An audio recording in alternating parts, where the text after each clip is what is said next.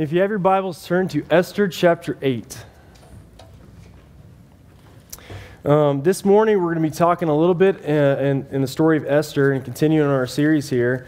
And last week we kind of talked about some hard stuff, some difficult stuff on God and His justice, and that being a part that glorifies Himself. And kind of a difficult topic, especially if maybe that's something that you haven't spent a lot of time thinking through.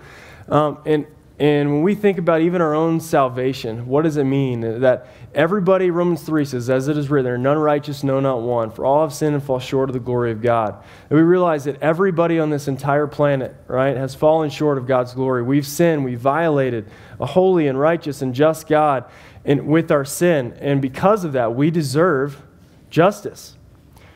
You know, when you're standing in front of the court and you're standing in front of the judge, and as you're looking to the judge, and you're like, and if you're the one that's kind of been put on the stand, you're not begging for justice in that moment. What are you asking for? Mercy, right? You're asking for forgiveness. Show me some grace, judge. Show me some forgiveness. And as we stand in that seat, we stand condemned. Right? We stand guilty.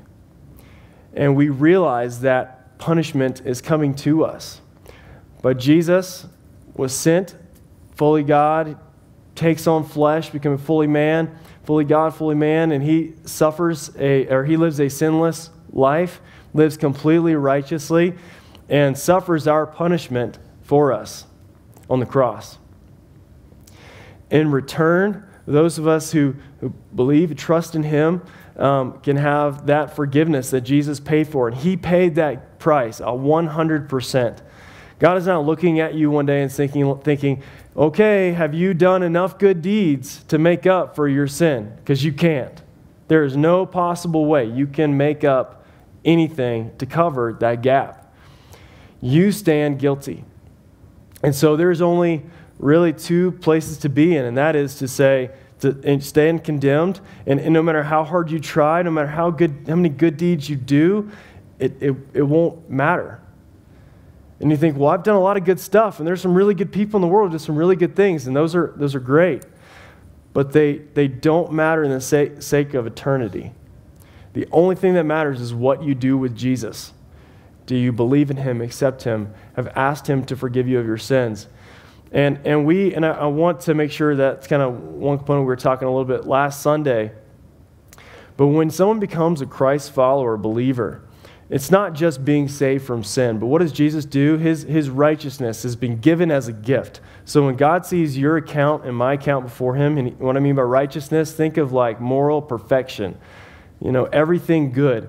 He gives that as a gift because of what He's done on the cross, those who believe in Him.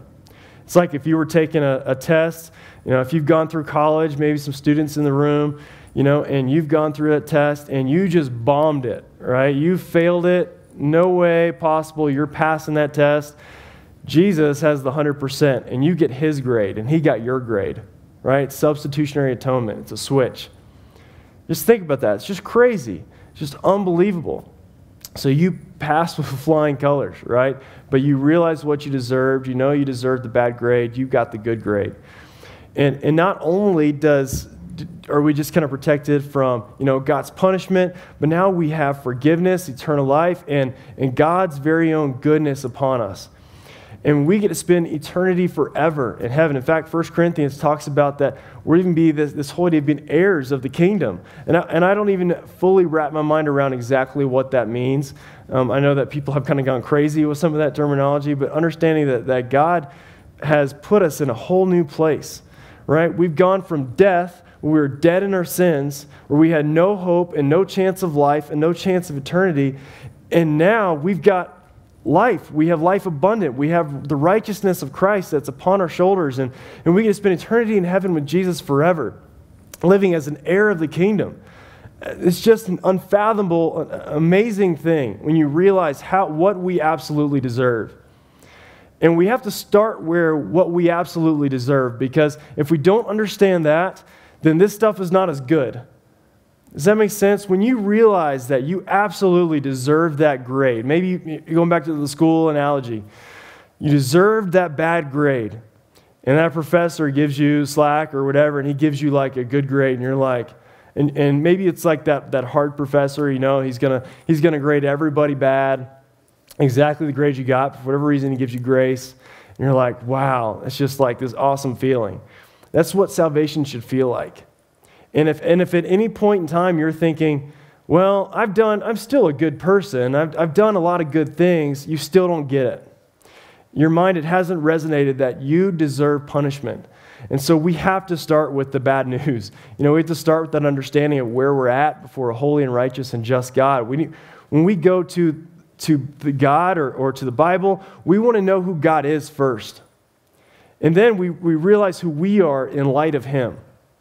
It's always that way, not the other way around. It's not, well, this doesn't make me feel right. We have to make sure we understand all that God is and all that He does.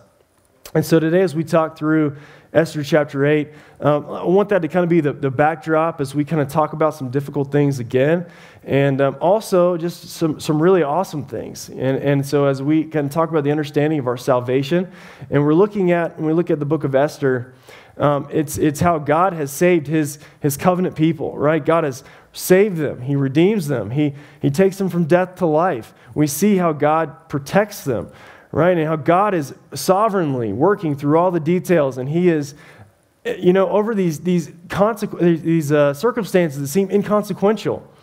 And again, I'm not going to summarize the whole thing of Esther, but God takes this orphan girl, right? And even in her life, you see, not living by the Jewish dietary code, did some pretty questionable things in order to survive, to get by, and yet God uses her to save His kingdom, or save His people, right? For His glory, His purposes, and His sake. It's right. It's like God just orchestrating all these events and God being in control over it all. And we can't see the big picture. All we see is the little picture. All they're seeing here in the story is that little picture, but we have the ability to kind of see the whole thing and read the whole story. And it's like, man, why don't you just trust God more? Why don't you just do this? Why don't you just do that? When you look at the circumstances, and even in your own life, there's been many, many times where I've questioned God and think, God, what are you doing? How are you leading in this way? How are you guiding in this direction? I don't understand it. I don't get it. That's because I can only see this narrow picture. God's got the whole thing, right? The whole big picture in His hands, and He's orchestrating things to His purpose and His glory. Doesn't mean we'll understand it, but we trust. We trust in the God who is in control. Let's look down in Esther chapter 8, starting in verse 1. We're going to read just through 1 through 8 at first. On that day, King Ahasuerus gave to Queen Esther the house of Haman, the enemy of the Jews. And Mordecai came before the king, for Esther had told what he was to her. And the king took off his signet ring, which he had taken from Haman, and gave it to Mordecai. And Esther set Mordecai over the house of Haman. Then Esther spoke again to the king. She fell at his feet and wept and pleaded with him to avert the evil plan of Haman the Agagite and the plot that he had devised against the Jews. When the king held out the golden scepter to Esther, Esther rose and stood before the king.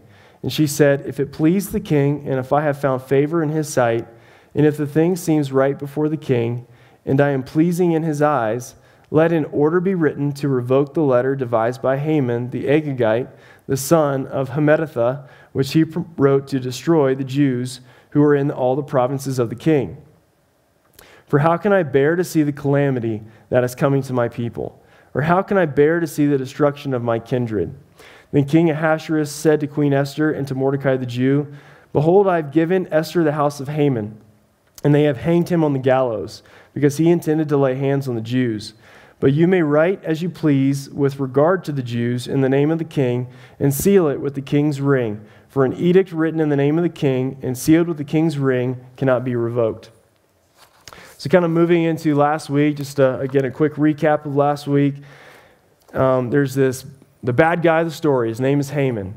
Haman is a descendant of Amalek, which has historically been a tremendous pain to the Jews. They've harassed them, they've killed them, they've attacked them, they've destroyed families, they've done all these things ever since the Israelites left Egypt. And you remember back in the Exodus story, the Israelites left Egypt, and Haman is a descendant of King Agag, who King Saul spared when God told him to kill him. He spared him. He disobeyed God. And Haman is a direct descendant of Saul's disobedience. Because Saul disobeyed God, Haman is in existence. And now Haman is trying to destroy the whole Jewish race. That was his goal, to destroy all the Jews. And so Esther, God uses Esther to tell the king through all these banquets and a series of events. And the king is furious. He's upset. And Haman is killed. All right? He's hung on a gallows, which is like, don't think Wild West gallows. Think this huge wooden spike way up in the air, and they impale them on it. And so that's why you don't mess with Persia. It's like kind of one of those things. You mess with us, this is what's going to happen to you. So this happens at the end of Esther 7, but there's still been this edict written by the king that has gone out into every governor all across Persia. Now, it's not the age of the internet. It's not the age of quick communication. So you send, letters by messengers. And if it's got the king's stamp, it's approved. It's official. And the only thing that can change that order is another letter with the king's stamp on it. Right? So before, all they had is this king stamped letter that said, kill all the Jews on this day. Now here we are in Esther 8. Haman is now killed. And this is the point where this decree is still out there. Right? And all the Jews, I guess maybe apart from Esther and Mordecai at this point, are going to be killed. So Esther 8:1, it starts with the king. He gives to Esther the house of Haman. So in Persia, whenever somebody was killed, it's kind of like that. I guess there were some kind of personal property rights, although, a lot of that still belonged to the king. The king owned the whole deal. He could do with it what he wanted, but, there was some semblance of, hey, this is your property. You have your own piece of land. You have your own house or whatever. The king, when Haman dies, the house of Haman goes back to the king, and the king can do with it what he wants. So he gives it to Esther, and Esther gives it to Mordecai, which is her adoptive father and also her cousin, because her parents were killed, or her parents died. We don't know how they died. And it was given over, and Mordecai took her in, his only family member left, take her into his family, adopts her, part of the family now. So Esther gives Mordecai the house of Haman. And Esther finally reveals to the king that Mordecai is her cousin. And up to this point, and you remember way back at the beginning of Esther, Esther had not revealed anything. Not that she was a Jew, not that she was Mordecai was her cousin. And, the last chapter, it kind of comes out. These are my people. They're going to be destroyed. I'm Jewish. Her identity comes out, and she starts to reveal more of her identity to the king. Lets her know lets him know the relationship there. And then Esther pleads with the king to change the edict. Of course, the king says, okay, sounds good, we'll revoke that. And after Esther is begging before the king again for her people. She talks about the gallows, and then basically says you need to write this in the name of the king, this edict. Now think about this. Mordecai goes from sitting in sackcloth and ashes at the king's gate begging for his life only a couple chapters ago. Now, Mordecai has been, I don't know if that happens in the next section or not, Mordecai gets the king's signet ring, and he becomes the second most powerful person on the planet. He becomes possibly the second most wealthiest person on the planet. I mean, just think about that transformation. The book of Esther is full of these like plot twists and ironies and everything else. And here is Mordecai now, from this guy that's about to be killed to all of a sudden being like royalty, where people are now going to have to tremble before him as they did to Haman in the street. And it's just unbelievable. It's crazy. And I think in this is a beautiful picture of salvation. As I was talking about, just we were trying to paint this backdrop of what it means to be saved, that God takes us from being dead in our sins and adopts us into his kingdom. and be taken on as a son, right? And when we were once an enemy of the throne, right? What happened with Mordecai and the king? There's only two people in the whole kingdom of Persia that were completely satisfied with this decree, right? The whole city of Susa was thrown in confusion when the decree was made out to kill the Jews, but Haman and the king were happy with it, right? They were all happy with it. The king was an enemy of Mordecai because it was his decree. It was his signet ring, his stamp of approval. Now, the king is not anywhere close to being a good analogy or good representation for God, but it's not he's full of sin, full of pride, full of everything else. But this whole picture of Mordecai going from death to life. When Jesus takes a hold of your life and he grabs a hold of that and he turns you from being dead to now being alive, he makes you alive. When I first became a believer and when I truly understood that the world just looked different, the world seemed different, right? All of a sudden, death is not this kind of scary thing because what happens at the end? Death is not something we fear any longer. We get to be in the presence of God forever, right? In eternity. It's something we actually say this is a good thing. Now again, we don't short circuit that, but we say this is something that we look forward to. A funeral of someone who died with Jesus is something where we can hope in because we know where they're going. There's a hope that comes from the death of someone who has trusted and placed their faith in Jesus Christ. There's a whole just different worldview. We see people differently. We see things differently. Even for the sake of, what this whole idea of being heirs of the kingdom. To think about that you could have absolutely nothing physical in your possession as a believer, but to die and know that you'll the Almighty God will have everything before you, all that He has, and you're thinking, this is awaiting us, right? It's just unbelievable. It's unfathomable. And you think about what's greater.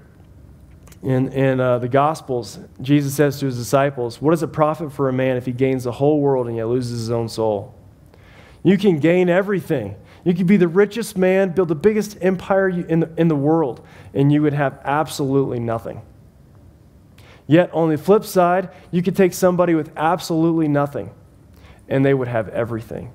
It's the whole paradox of Christianity. We think we're saving our life, we think we're building up our life. Whoever saves his life will lose it, but whoever loses his life for my sake will find it. It's this whole crazy paradox of Christianity, and it's absolutely true. Because what matters is not always just this moment. And we think so much in the moment. It's always about what can I do? What's my biggest goal? What's my biggest priority? What's my biggest thing? And if I don't have this, then I don't have everything. I need this to make me happy. I need this to make me fulfilled. I need this to make me sustained. And those things don't sustain. We just sang about Christ being enough. Christ is enough. Jesus is enough. Jesus is our reward. Jesus is everything. And being a follower of Christ, heirs of the kingdom, we have Jesus for eternity, right? It's this beautiful, amazing thing. We also see in this that God sets up kings and sets up those in power, right? And in just an instant, things can switch and things can turn. When you look at man's kingdoms and the powers of this world, all it takes is an instant, and God can destroy them. God has taken armies that were greatly outnumbered, the armies of Israel, and God has just made them confused. In the story of Gideon, he takes 300 men, and they're Israelites, and he takes 300 men, and he goes to battle against 100,000 men of the Midian army. And so what he does is God tells him, you go around this valley, and you're gonna all camp around this valley at nighttime, and it's where the Midian army's tents that are all in this valley, and they have it all set up, and every Israelite's got a jar, and he's got a lantern in that jar, and he's got a trumpet, I think. And when the time is right, they break that jar, and they're all blowing on the trumpet. They're just yelling and screaming. And what happened was, the Midianites are all asleep, they've been partying all night, and they wake up, and all they see around them in this valley is just a circle of lights and just noise circling in. They think some massive army has come to destroy them. Well, they're so disoriented. They're picking up swords and they start killing each other. They're thinking each other is the attacking army. Well, they wind up just destroying themselves. And God takes 300 men and winds up winning the victory over 100,000. Man's economy is not the same as God's economy. No matter what you think is the most powerful thing that is out there, that exists, that it's insurmountable, that you can't overcome, God is still greater, and God is sovereign over all of that. It doesn't matter what it is. God's sovereign over cancer. God's sovereign over death. God is sovereign over the whole entire universe. And it doesn't matter to him. It doesn't, like that stuff. It's not like a big deal to defeat these things. He spoke the universe into existence. Right? The God that spoke the universe into existence is sovereign over all of that. God sets up kings. He takes them down. We don't fear kings. We don't fear powers. We don't fear the issues of this earth. We should fear God, right? The God who set all this stuff up in motion. He's the one we look to. He's the one we worship. He's our Lord. He's everything. God sets up and he takes down. Let's look into verse 9. So what happens in the story? Then the king's scribes were summoned at that time in the 3rd month, which is the month of Sivan, on the 23rd day. And an edict was written according to all that Mordecai commanded concerning the Jews, to the satraps and the governors and the officials of the provinces from India to Ethiopia, 127 provinces, to each province in his own script, and to each people in its own language, and also to the Jews in their script and their language. And he wrote in the name of King Ahasuerus and sealed it with the king's signet ring. Then he sent the letters by mounted couriers riding on swift horses that were used in the king's service, bred from the royal stud, saying that the king allowed the Jews who were in every city to gather and defend their lives, to destroy, to kill, and to annihilate any armed force of any people or province that might attack them, children and women included, and to plunder their goods on one day throughout all the provinces of King Ahasuerus on the 13th day of the 12th month, which is the month of Adar. A copy of what was written was to be issued as a decree in every province, being publicly displayed to all peoples, and the Jews were to be ready on that day to take vengeance on their enemies. So the couriers mounted on their swift horses that were used in the king's service, rode out hurriedly, urged by the king's command, and the decree was issued in Susa the citadel.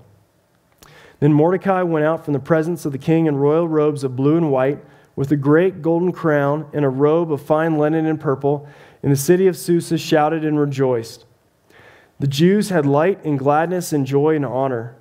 And in every province and in every city, wherever the king's command and his edict reached, there was gladness and joy among the Jews, a feast and a holiday. And many from the peoples of the country declared themselves Jews, for fear of the Jews had fallen on them. So Mordecai writes this edict to kind of summon all the king's scribes up. The king has given his approval. He's given the signet ring over that he had given to Haman. And remember, the king is kind of as one of those guys. He's got this humongous kingdom. He depends upon his advisors. He depends upon his royal court to kind of take care of the day-to-day stuff. And by giving him the signet ring, he's giving Mordecai the ability to write decrees and orders in his name. So he puts all this stuff out there. And summons all the king's scribes together, and Mordecai is giving this decree. And of course, the king's approval with his ring. And the edict says that, well, first of all, they get the best horses, right? They says they're bred from the royal stud. So these are the fastest, the best horses in the kingdom. And this is supposed to be a swift endeavor. They want to make sure that this decree gets out in time to save all the Jews that are going to be killed, to make sure every satrap, every governor is going to get this decree to make sure that they're safe and they're protected, to revoke the previous one and also to present this new one. And this is what the edict says. It says the edict says that Jews can gather and defend their lives. And so I'm going to look back at that, and that's in, looking down into verse 10. Oh, I'm sorry. No, let's see, verse 11.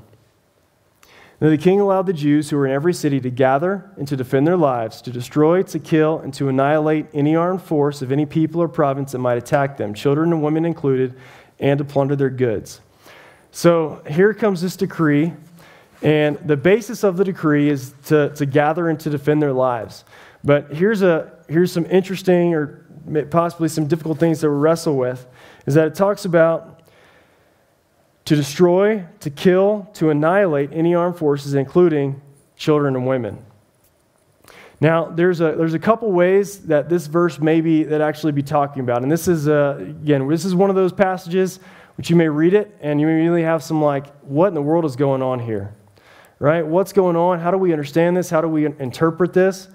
There's two possible interpretations that I see could be going on, and I'll tell you kind of where I lean after. But the first is that he's talking about annihilating the enemies of Israel. Who are the enemies of Israel? Well, the Amalekites were the ones, kind of part of Haman, maybe even a part, and God is fulfilling his promise to destroy the Amalekites and completely wipe them out. This may be what's going on here. And I think that absolutely is very possible to what's going on here. Or it could also mean, he says, it's like the first thing he says, the first little phrase is to gather and to defend their lives. So the main goal is that they're gather their army, they gather their people together to defend their lives, if any attacking people, warring races or whatever, all in the kingdom, and it comes up, and they have the ability to kill, and they have basically a written decree from the king that gives them carte blanche, immunity to do what they have to survive. It was when the American Sniper came out. I don't know if any of you guys saw that or not. In the movie, there's a child that's coming forward with a bomb, and he's going forward to kill some U.S. soldiers. And, Chris Kyle's sitting back in a sniper nest, and he's got the gun out, and he's just struggling. He's like, I take this kid out, what do I do? But he realized that when he has the bomb, if he doesn't take him out, he's going to kill a bunch of other people, including probably himself in the process. So he takes the kid out. That could be what this is talking about here, in the sense of defense. I want to kind of to back up here and talking about difficult passages in the Bible. For many of us, we come immediately with our preconceived notion and ideas, emotions, feelings, everything that comes when we read Scripture. And it's impossible to completely separate those things from our reading of Scripture. But those things are there. That's why when somebody says, "Oh, I'm completely unbiased," no, you're not. Everybody has biases that you're reading into things. But what we try to do when we read Scripture is to read it, the fancy, $4 word is exegetical. We want to read to see what the meaning of the Bible says itself. And then we deal with that appropriately. We see what the Bible says, and then we see how it affects our lives, but not the opposite way around. Where a lot of times we read the Bible and we go, I want to read the Bible, and where am I in the middle of this? What does God have to say to me? And then you kind of ignore the parts that you don't like, and you accept the parts you do like that kind of fit your view. That's not the way we want to do it. We want to kind of go to the other side, and even if it's difficult, even if it doesn't quite make sense, because we trust the nature and character of God, because we trust the Bible, and that allows us to then make decisions on how does that affect our life every day, right? But take the truth of the Bible that's unchanging, and help that to then, how does that change me, right? And so when we come to some of these difficult passages, one is that we have to first set aside our emotions and try as best you can to read that Scripture to see what is the original meaning. Secondly, you're not going to have it all figured out. As much as we like to try to kind of figure out and have just a really clean, really easy to understand answer, the Bible's not always going to make that kind of clear answer just kind of jump out like that. Again, we can have reasoned answers. We have answers that kind of help us understand, but we have to be comfortable with ambiguity and tension with Scripture. Here's an example. We used one before. Think about this. Jesus being fully man and fully God. He had to learn how to speak as a baby. But yet, as this being fully God, he knew everything in the universe. God created language. But yet, as a child, he grew and spoke and had to learn how to talk. God is omnipresent. Jesus being fully man, fully God, man is limited in presence. I'm only in one place at one time. I wish I could be more places than once, but I'm only in one place at one time. God is all-powerful. Man is limited in power. As much as I think I could bench press a car, it's not going to happen, right? God created everything. Jesus grew. He was a carpenter. As he sat under the teaching of his adopted father, Joseph, he learned a trade. He got stronger. He's swinging a hammer all day long, right? He grew in strength. The Bible sees it talks about as a kid, Jesus grew in strength, stature, and wisdom. He grew in those ways. Those are two things that seem contradictory, right? That Jesus is fully man, fully God. Those two things don't seem like they can relate. It's again, fancy $4 word, the hypostatic union, how those two things relate.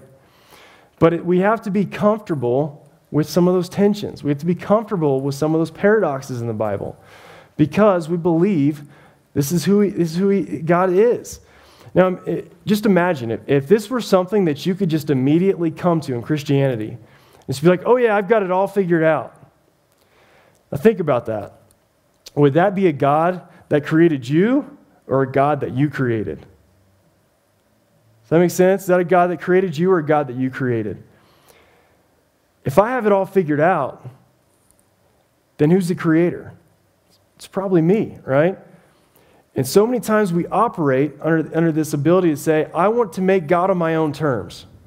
I want to make Christianity on my own terms. And so we are the creator, and we don't go to creator God to see what is right, what is true. And that's what we're doing when we read the Bible. God, who are you? And how do I follow you? How do I worship you? How do I love you?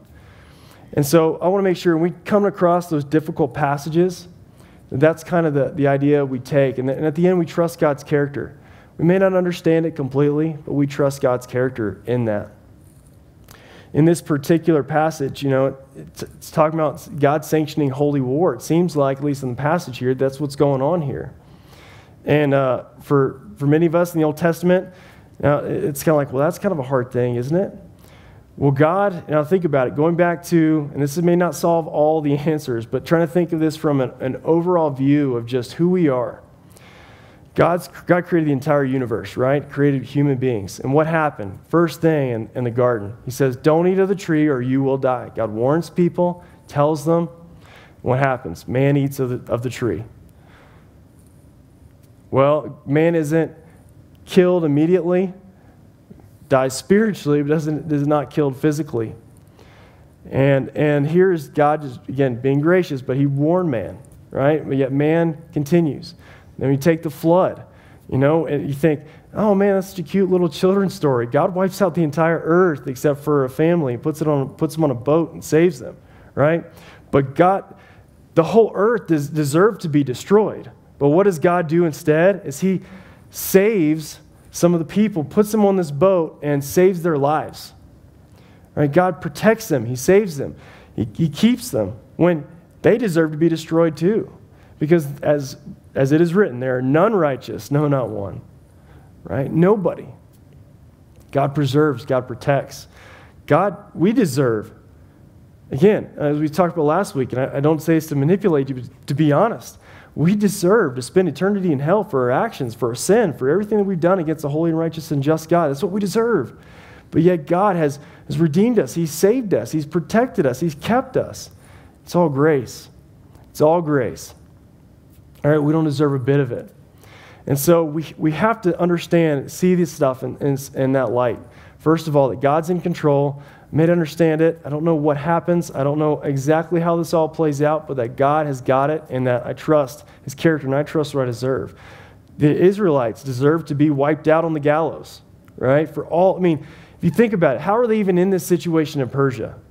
Because they had been rebellious for years after year after year after year after year after year, turning to other gods, harming the defenseless and the innocent, taking advantage of the poor. And as they went throughout, that's what they kept doing again and again and again. And God says, I'm going to take away your land. I'm going to take away everything you've got. And he sends them in to Babylon as captives.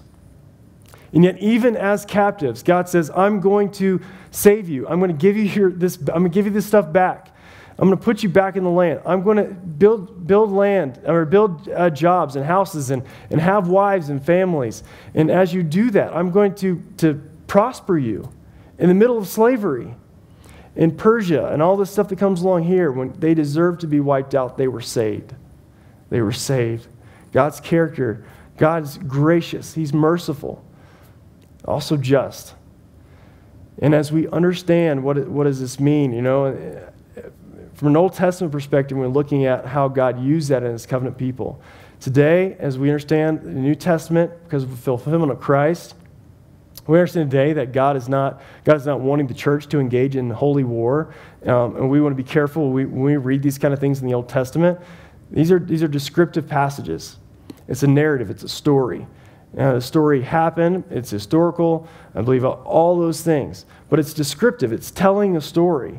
And so we have to be really careful to not make descriptive passages prescriptive in nature. You know what a prescription is? When you go to the doctor, you're sick, doctor says, here, I'll write you a prescription so you can take care of your sickness, your cold, whatever. This is not a prescription for us to go out and commit holy war. We realize that the weapons of our warfare as believers in the New Testament of the church is what? It's the gospel. That we share the gospel. We love on people. We share the love of Christ with people and realize that justice belongs in the hands of God, right? It's not, who am I? I'm not a judge. I can't judge that. God's going to have perfect judgment come judgment time, and he's going to handle that, and he's going to deal with that. So I want to tell people the good news of what Jesus came to do for them on the cross. That Jesus died for them, that he suffered their punishment, that he offers them grace and forgiveness and mercy. For those who believe and trust in him, they can have eternal life. And that those who place their trust in him will be saved from destruction. Right? And that message, we want to go out. That's why we want to plant churches, in Utah. That's why we want to go to India. That's why we want to do ministry locally. That's why we want to share the gospel with our neighbors, because we want them to know the truth of salvation, that Jesus came to die on the cross for their sins and offers them eternal life. Right? That is the hope of the gospel. And we want to share that as much as possible and to be just letting them know, right? The house is on fire. It's going to be burned. Get out. Jesus has provided the way. Jesus has provided the way. That's the message we take, from in the message of the gospel, the hope of the gospel. It's good news. It's good news for a lost and dying world. Again, as you struggle with this, and I also want to say, if there's anybody here that just, you have extra questions about some of these things, or even just difficult passages in the Bible that you've always struggled with, I would love to sit down with you, walk through some stuff with you, talk through difficult things.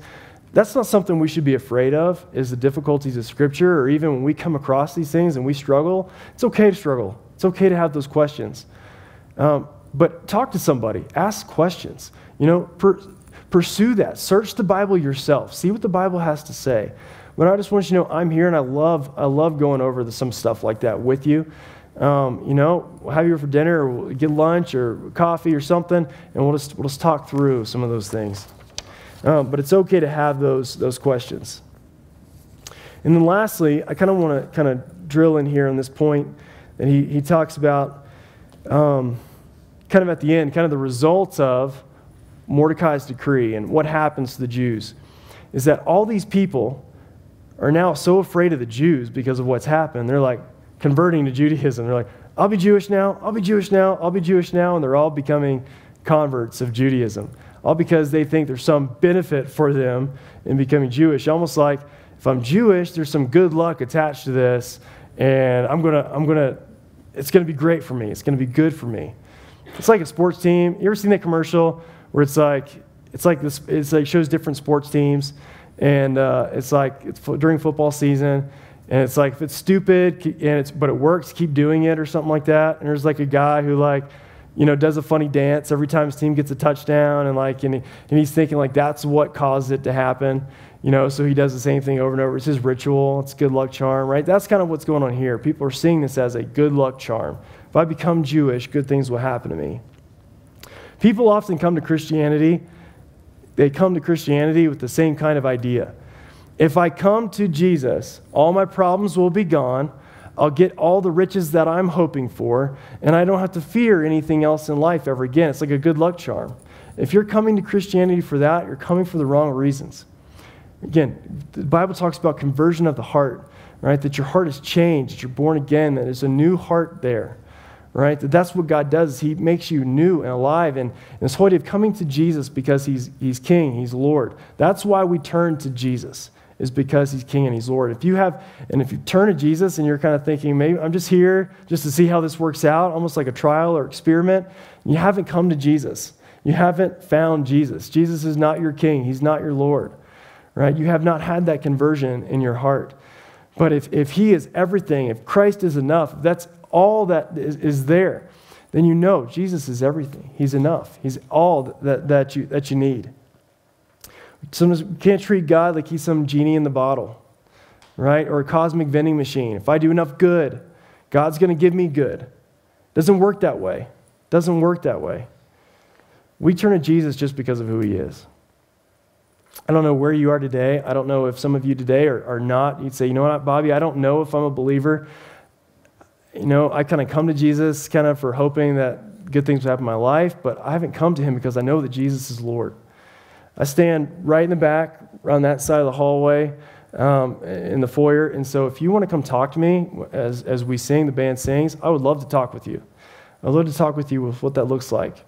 Maybe you're just really struggling. Maybe you have questions. I would love to talk with you and be able to answer some of your questions that you may have. And so as we begin to sing, please come talk to me. Or you can send me an email to bobby@redemptionutah.com, bobby@redemptionutah.com. Whatever God is doing with you in your heart, again, I'd love to talk with you. Let's pray.